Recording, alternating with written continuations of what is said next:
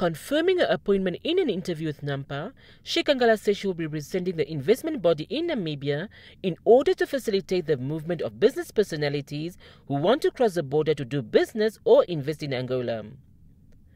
Shikangala thus encourages all Namibian entrepreneurs and investors who intend to do business in Angola to go through her office at Oshikango if they are to ensure a smooth and trouble-free journey to that country. She explained that the investment body was established in Angola in recent years after authorities came to realize that many foreign entrepreneurs and investors to the country fall victim to con artists, losing their money and goods intended for investment in that country. The body was constituted in the interest of receiving and negotiating private investment in Angola and provides support for entrepreneurs in terms of navigating foreign laws and providing them with insurance.